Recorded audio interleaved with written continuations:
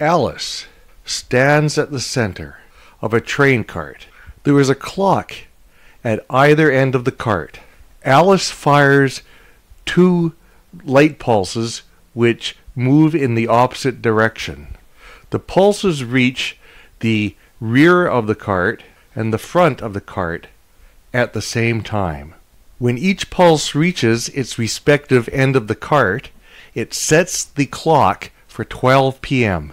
Since the pulses traveled at the same speed, that is the speed of light, and they traveled the same distance, each arrives at its clock at the same time. The 2 clocks are now synchronized and Alice is happy. Bob, on the other hand, is watching this whole scenario from the train station. In Bob's frame of reference, the pulses also move at the speed of light. However, Alice's cart is moving at a significant velocity to the right. Because the rear of the cart is moving in the direction of the 1 light pulse, it reaches its clock before the right light pulse reaches its clock. Therefore, in Bob's frame of reference, the 2 clocks will not be synchronized. Bob will see the rear clock as being ahead of the front clock. How far ahead is the rear clock compared to the front clock in Bob's frame of reference?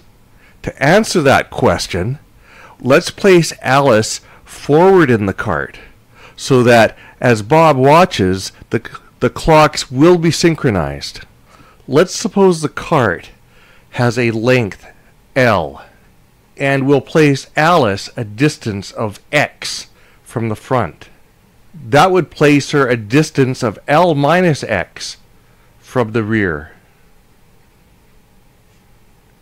Now let's look at the time taken by each of the pulses. The left pulse travels a distance of L minus x at a speed c. The right pulse travels a distance of x, also at a speed c. However, because the rear of the cart is approaching the left light pulse, the effective speed is c plus v. And likewise, because the front of the cart is receding from its light pulse, its effective speed is c minus v. And recall, these 2 times observed in Bob's frame of reference are equal. Now we'll rearrange the elements of this equation.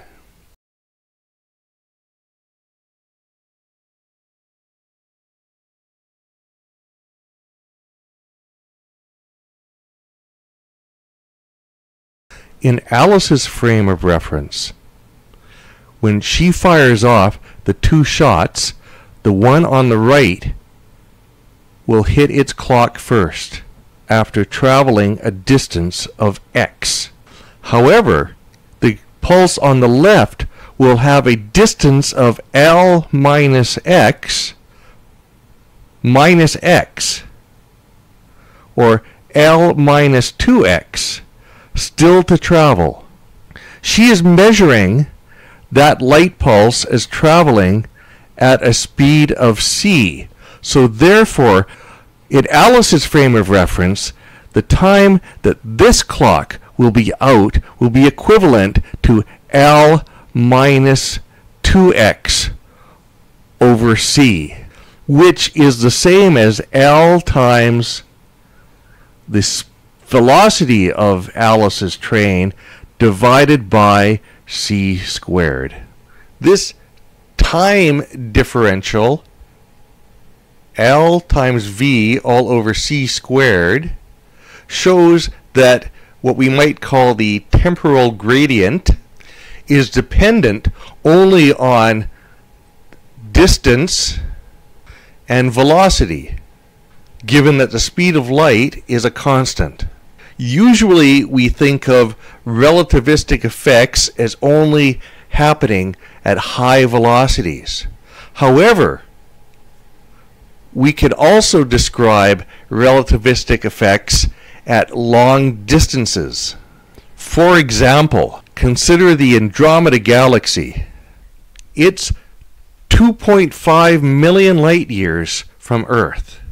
Suppose Alice is running at a reasonable speed, say 5 kilometers an hour towards Bob and also toward the Andromeda Galaxy while Bob is sitting on a bench.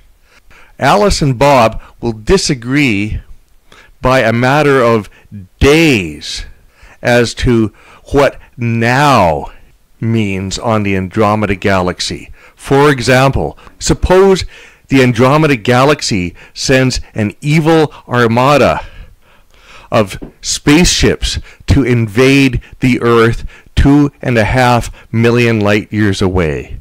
It's possible that for Alice, the invasion forces have already left, whereas for Bob, the Andromedans may still be in their parliament arguing about whether this invasion should happen. Alice and Bob are both receiving the same information at the same time as Alice passes Bob in the park. However, Alice and Bob will disagree on the interpretation of that information. Furthermore, can Alice and Bob really talk about current events on Andromeda when the information that they receive is 2.5 million years old?